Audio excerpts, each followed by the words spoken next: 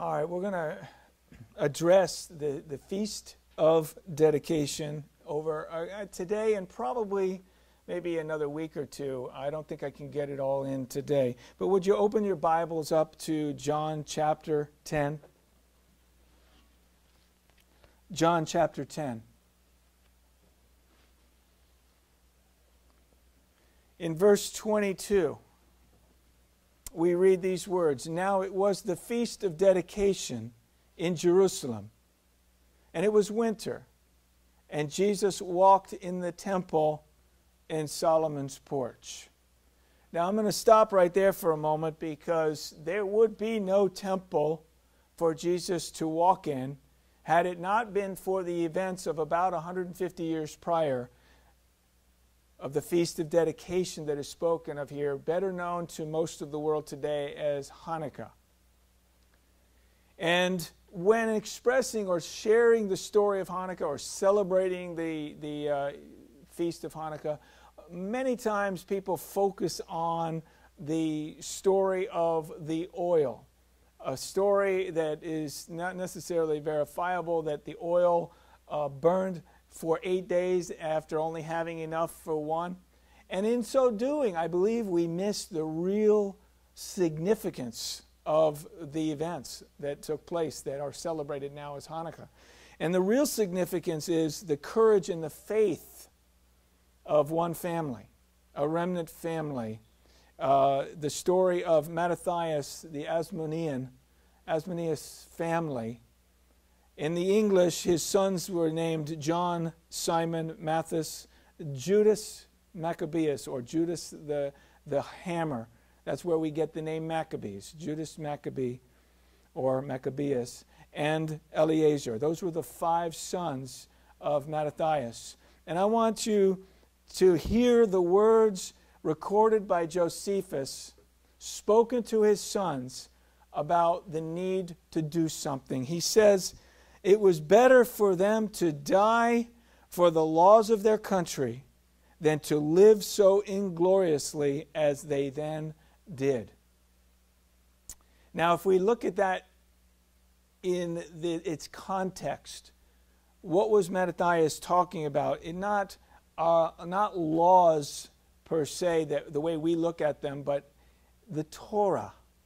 The Torah was the law. The Torah was the constitution, so to speak, of this province of Judea or of Israel throughout time after it was given, the Torah. So you could better translate this and say it was better for them to die for the Torah than to live the way they were living under the oppression. And this isn't going to be a history lesson today. I might spend a little bit more time on that maybe in another week. But just so in case you've never heard of the events of Hanukkah, what was happening, this was during a period, again, about 150 years prior to Jesus. The Greek-Syrian army led by Antiochus Epiphanes had decimated the region. And what was happening to the Jews is they were assimilating into Hellenistic, Greek thinking, Greek ways. And not only that, worse than that, it was a very intentional attempt by Antiochus Epiphanes to wipe out, to eradicate any remembrance of the Jewish people by making laws such as no Sabbath worship, no new moon celebration, which was the way that the Jewish people understood the appointed times, the feasts during the year, no circumcision, and maybe the worst yet, desecrating the temple, slaughtering swine on the altar and worshiping Jupiter. So you had this case of almost a disappearance of the Jewish people once again. We know, because we serve a faithful God, that will never happen. But it always seemed to come to this, a people trying to destroy the Jewish people. Why? Because we know from the beginning, at the time that God cut covenant with Abraham, that demonic forces have desired to destroy the plan of God by destroying his people. Amen? Yes, and so that when I was meditating on the events of this week, I couldn't help but see history playing out once again. And just so that you know, just for the record, the General Assembly that met on November 29th, 2012, had 188 voting members. Of that 188, 41 countries abstained, and 138 nations voted to acknowledge Palestine as a state, an observer non-member state. And only nine nations said no. You take away Israel, and you take away the United States, and thank God we voted this way. Sadly, the very next day we condemned Israel for allowing building permits to go out for Jerusalem. And I'm not going to say, as the press would say, Arab East Jerusalem. There's no such thing. It's Jerusalem that Arabs live in also. It's not a settlement, it's Jerusalem, and they are building as they should, in there and in Judea and Samaria. But thank God we voted no. And if you take away Israel and you take away the United States, only 7 other nations voted no. And one of them, as we have our contingency coming back from Panama, one of them was Panama. Thank God. Thank God. But I thought of, as I was contemplating this, how they are almost alone.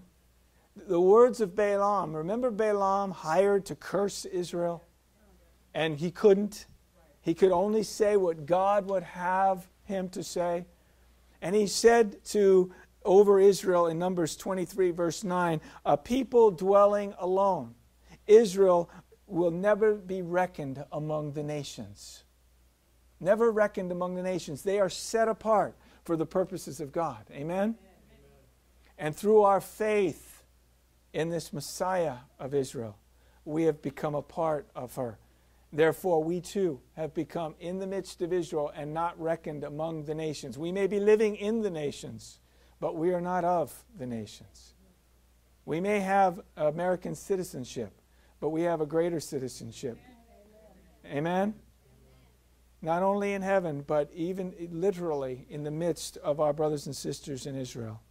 So I thought about 3 areas I wanted to talk about. And again, no way to get them all in this message. But the remnant taking a stand and counting it all joy in the process. I thought of, secondly, the restoration and rededication process.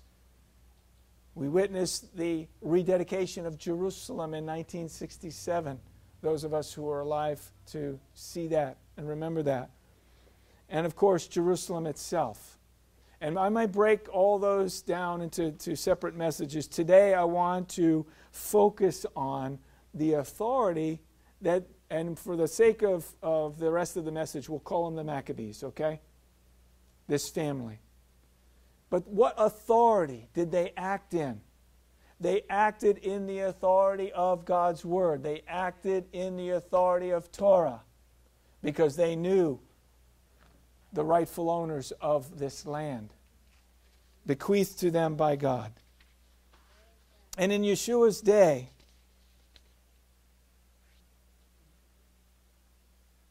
once again, Israel was risking annihilation and assimilation because there was this lacking of attention to the authority of God's Word and more attention being placed on the authority in man. That's what's going on here as we continue in John chapter 10 when he chastises the leadership of the day. The authority in man had been elevated above God's Word. And before I read this, before we get too hard on the Jewish leaders of this day, I want you to remember 2 things. One, thousands upon thousands of Jewish people of his day and shortly thereafter came to a reconciled relationship with their God because of what Yeshua did and said, and subsequent teachers afterwards. Thousands. He's addressing those who didn't see it. But again, before we get too hard on those who didn't see it, the Christian church is far more guilty of forgetting the authority of the Torah than the Jewish people ever will be. You follow me? So before we're too hard on them, as we put context to this story, I'm going to continue in verse 24. Then the Jews surrounded him and said to him, "How long do you keep us in doubt? If you are the Messiah, tell us plainly." And Yeshua answered them, "I told you, and you do not believe. The works that I do in my Father's name, they bear witness of me. But you do not believe because you are not my sheep. As I said to you, my sheep hear my voice, and I know them, and they follow me.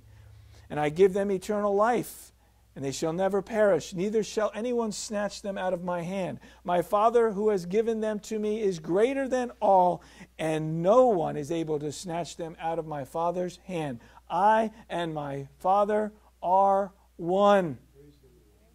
But because they misunderstood what he was saying, they wanted to stone him, believing that this was a blasphemous statement, that he was some type of God separate from his Father. And of course, you know, a Jewish person, a faithful Jewish person, would never accept any other God but the God of their fathers.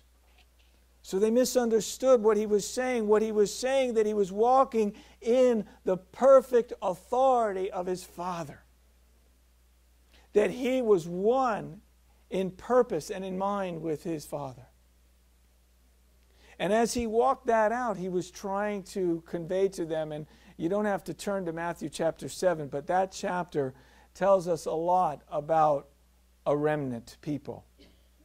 Because in Matthew chapter 7, Jesus describes the way as difficult. A narrow gate and difficult is the way, he said. And he said, few find it.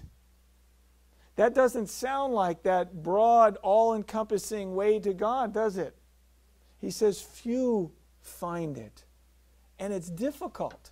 That speaks to this message. This speaks to this remnant, the Maccabees that I'm talking about today. And it speaks to us. Because it goes on, he says that there will be many who will come to me and say, "Lord, Lord, did we not prophesy in your name? Did we not cast out demons in your name? Didn't we do all these wonderful things in your name?" And his response, Yeshua's response, is so important.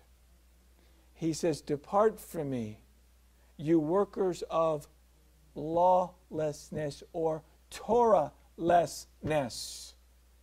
"I never knew you." That's got to be the most frightening words within the Scripture for those of us who are seeking to know this precious God in every way. "Depart from me, I never knew you." But he gives us the reason.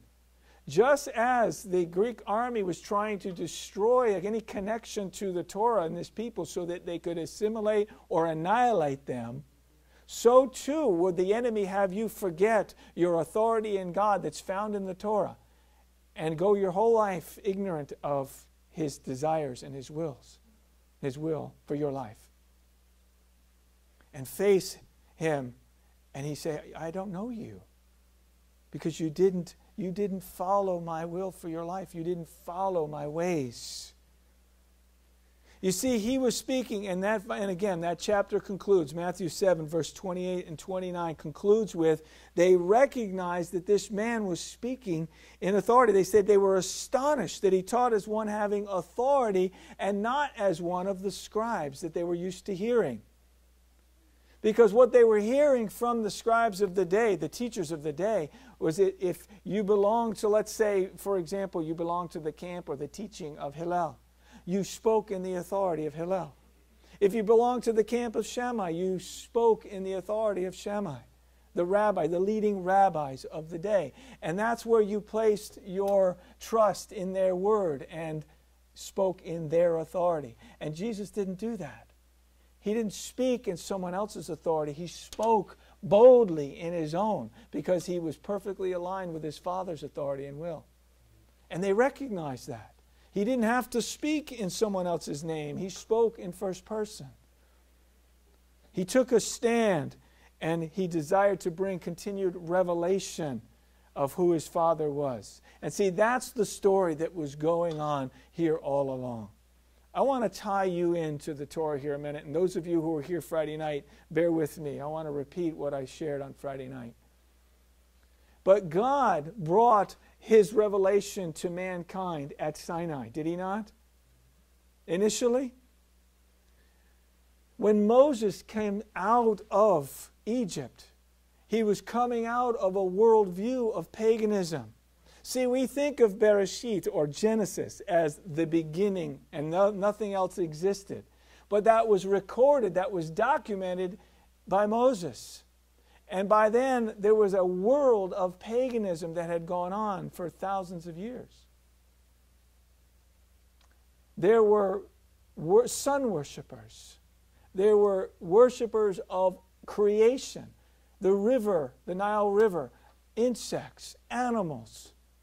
All these things were being worshipped. In the worldview of Moses, the worldview, the culture that he lived in, was one of coming out of that and documenting God's desires. So when God tells him to record the creation events, what does he do? He tells him that the light exists. And 4 days later, in the fourth day of creation, the sun and the stars and the moon are created. Why? As footnotes. Why? To tell the sun worshipers that I am sovereign over them as well. Those who are worshiping the sun, and when God records the creation, they are footnotes in his creation. Amen? And so on. As he goes, as he brings his people out of Egypt, what does he do? He systematically shows his sovereignty over every god of the Egyptians. Every one. And continues to show that he is sovereign over all things, continuing through Yeshua. And I'll talk about that in a moment. But I want you to recognize that that's the authority, his sovereignty, that the Maccabees were operating in. They understood the Torah. The Torah gave specifics about creation, about the sovereignty of God, and then gave direction on how they should live their lives. All other people on the planet were guessing. Well, the river is overflowing this year, the Nile god must be happy. Or I've got a frog in my tub. He must be the frog god must be upset with me. Or my child is sick. What did I do? Did I insult the gods somehow? This is the mindset of the people.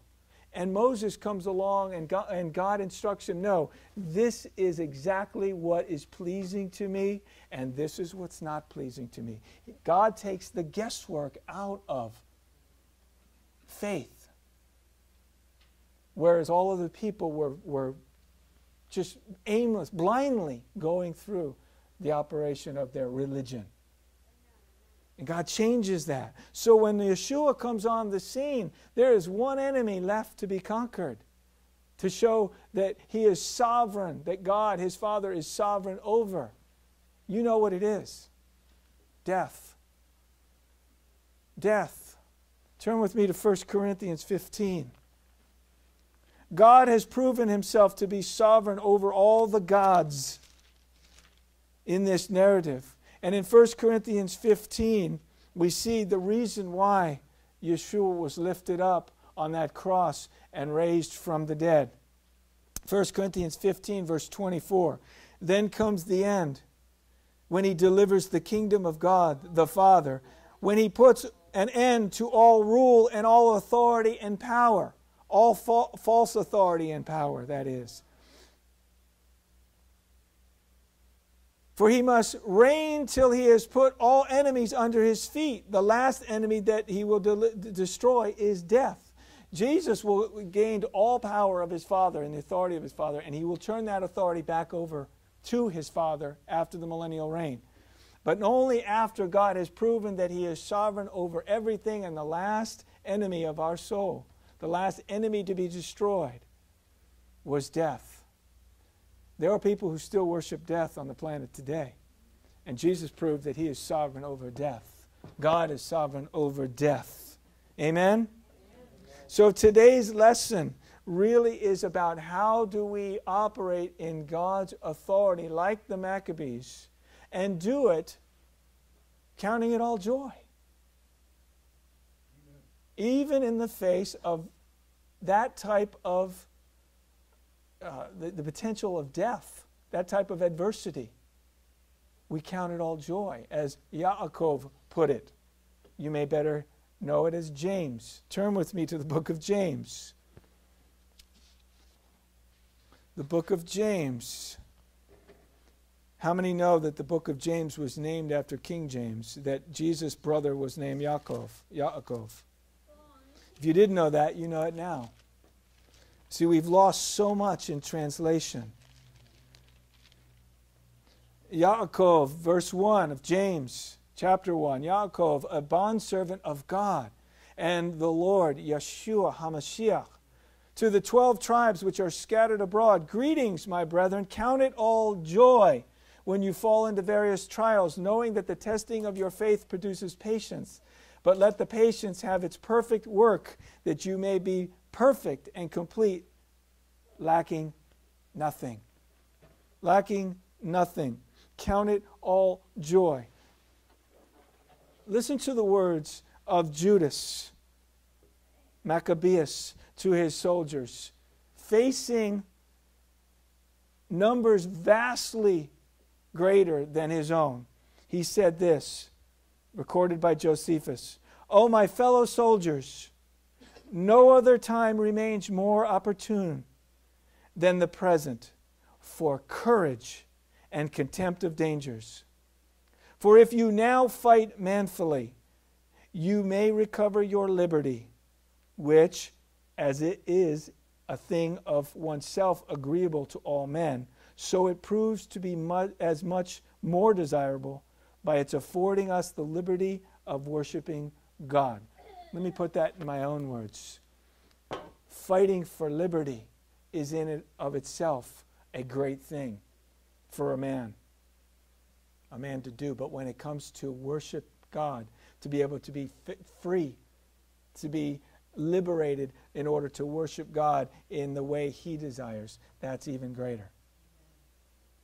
Now I know that this is part of the reason why I had such a burden about that last election and why we fought so hard to encourage ourselves to vote. We're free men and women in this country to do it through a vote.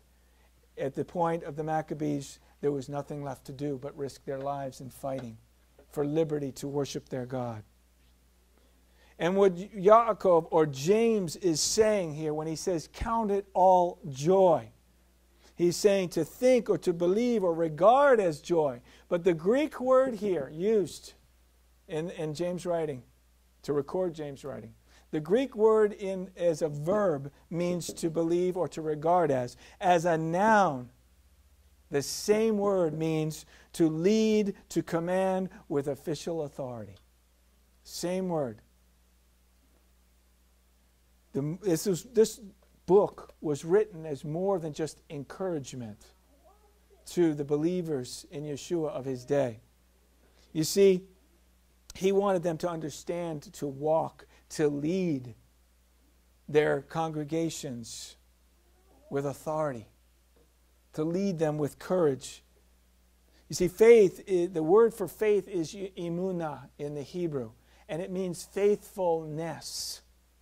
More so than just it's an action, it's a verb, it's doing, it's living it out and living according to Jehovah's instruction and being able to demonstrate a joyful contentment even in the midst of tragedy and great odds against us.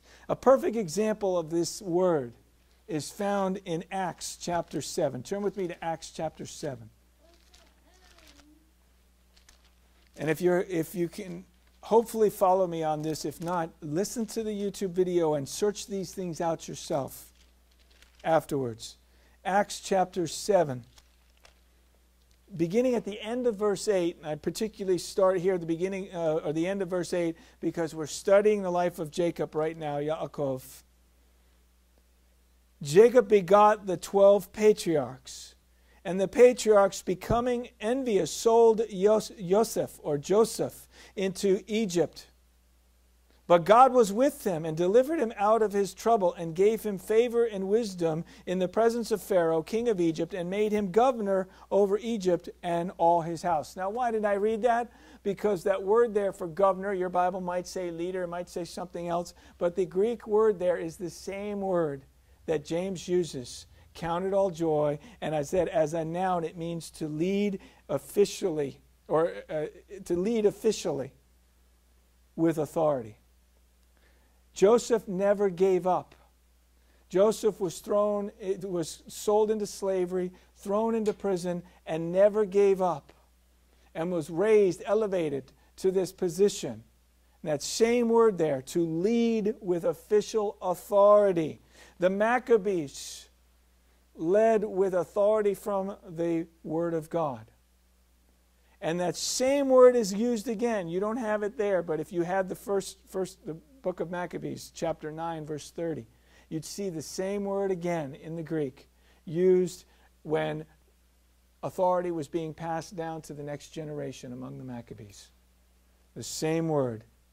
See, it's the same thing that has led the Jewish people to hold on for over 2,000 years before Jerusalem was reunited. It's the same authority that they find in the Word of God to say that, no, this land is ours, Jerusalem is our eternal capital, and they held on to that for almost 2,500 years until we saw the reunification and rededication of Jerusalem in 1967. You see the faithfulness, and understanding where their authority comes from. Their authority doesn't come from the UN. Our authority doesn't come from the UN. Our authority comes from the Word of God. And we can apply this to our lives, basing these promises in our own lives, that if God said it, it's all the proof I need. That's the authority. It's the analogy I've shared with some of you, this analogy of rowing a boat. If I'm going that direction, I'm sitting in a boat facing this way as I row. And I don't have to keep looking over my shoulder to see where I'm going. I can go with confidence, knowing from where I've been, where I'm going. It's looking back at the Word of God. The authority that we have, He's already said it. It's done. We can look at His authority and know that we are heading in the right direction because He's said it. We're walking in His authority. Amen? So how can we apply it for us today? Go to Ephesians chapter 6. Ephesians chapter 6.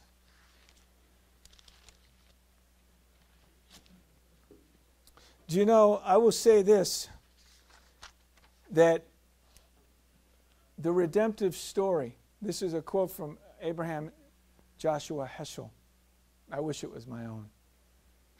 The redemptive story. Man needs redemption. Redemption is necessary for man. But man is necessary for redemption. You follow that?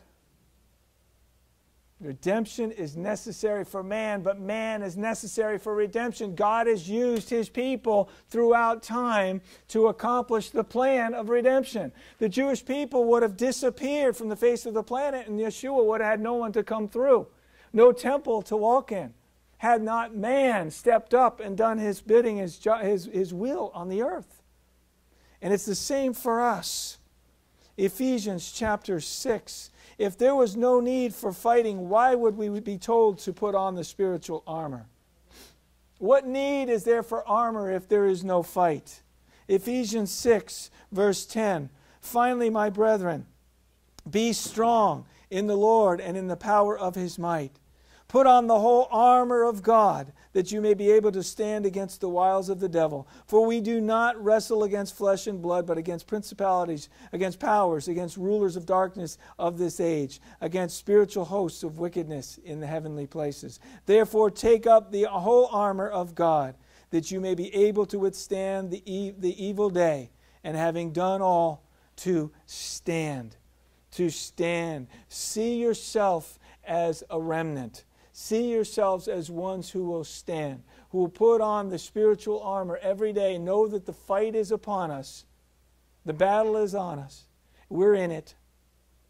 And that we have to stand and we have to fight. Be the remnant of God in every generation He has used to continue His plan. I believe we're probably out of time. Next week I'm going to talk about this restoration process, the rededication process, and maybe we'll get into more about Jerusalem itself. But until then, stand in His might. Walk in the authority that God has given you. He has spoken it in His Word. If you know His Word, you know what to do. Like the sons of Issachar, who knew what they ought to do in their day, you know what to do. God bless you. Hallelujah.